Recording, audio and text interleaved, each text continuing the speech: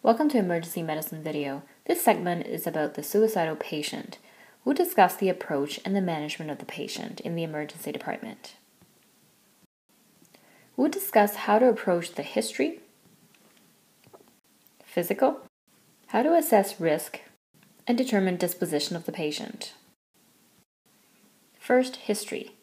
We'll divide this up into the event or the attempt, past history including medical and psychiatric, and concurrent psychiatric illness. If the patient has had a suicidal attempt, we sometimes need to address the injury from the attempt first. Whether this is toxicological effect from meds overdose or trauma, we need to make sure the patient is stable before we assess the psychiatric component of the attempt. Once they're stable, we can clarify more about the attempt. We need to find out whether there is a particular trigger or stressor that made the patient attempt that particular day. What were they planning, and how far did they go with the planning? How long have they been thinking about this plan and organizing it? If they did not attempt, what stopped them? What was going through their mind during the attempt? Past history included past medical history and past psychiatric history. Past medical history that's relevant include thyroid issues and any other significant medical history. For previous psychiatric history, we need to know about previous suicidal attempts and the methods.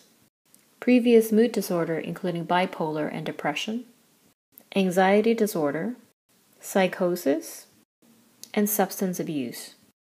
Family history of psychiatric illness is also helpful. For concurrent psychiatric illness, we want to ask the ones that we just mentioned. If the patient have not made a suicidal attempt but has presented with features of these psychiatric illness, it is also important for us to assess their suicidal risk. Asking them whether they have ever thought of harming themselves will not increase the risk of suicide. What about physical exam? First, we have to assess the injury that has been caused by the suicidal attempt. There are also medical conditions that mimic psychiatric conditions. Hypothyroid can look like depression. Delirium can look like psychosis. Conditions such as PE, asthma, can look like panic attack or anxiety.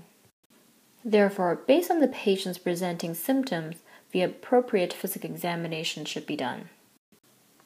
Likewise, sometimes lab work is also ordered in the workup of the patient. For example, a TSH might be ordered to rule out a hypothyroid, in some cases a delirium workup, or a workup for PE, including chest X-ray, ECG, and so on. Next, we'll talk about the risk assessment of the patient. Are we worried that they are going to harm themselves if released from the hospital? This is a tricky area. There are a few factors that make us worry more: increasing age, being of the male gender, and previous attempt. As for the plan or attempt, what kind of plans have they thought about? Have they thought about how they're going to carry it out with what means? Do they have ready access to lethal weapons such as firearms? If they have attempted but survived, what did they think of the lethality of their attempt? Did they think that they were going to die? What about their support system? The lack of a support system is a risk factor. It increases also in those who live alone. Do they express hopelessness?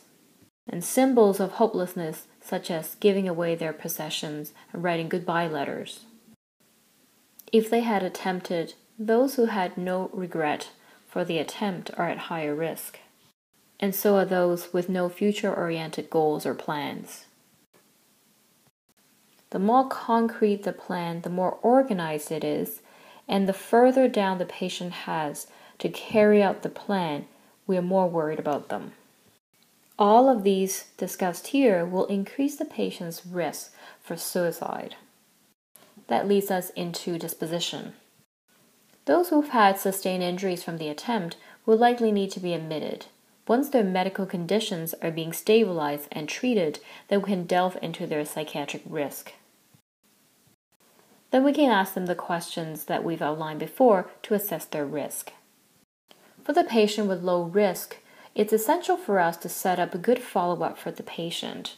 We need to ensure that a good support system is in place, and the patient should have a future-oriented plan. They need to feel like they would be safe enough to go home. Depending on your institution, you may still wish to discuss with the psychiatric team about low-risk patients. High-risk patients should have psychiatric evaluation. If the patient does not consent, depending on where you work, there are different ways to detain a patient without their consent. In Ontario, we use the Form 1 under the Ontario Mental Health Act. It allows us to detain the patient for a maximum of 72 hours without their consent in a psychiatric facility. The criteria for this certification includes threat to themselves, attempt to hurt self or another person, or unable to care for themselves. Different jurisdictions will have different forms that might include different criteria, and you should follow your local practice. In cases that are ambiguous, again, it's best to speak to your psychiatric consultants. In summary, we discuss how to assess the suicidal patient in the emergency department. We talk about history, including present and previous history, physical examination that may target some medical mimics, how to assess for risk, and how to disposition patient in the emergency department. We hope you find that useful. Thank you for watching.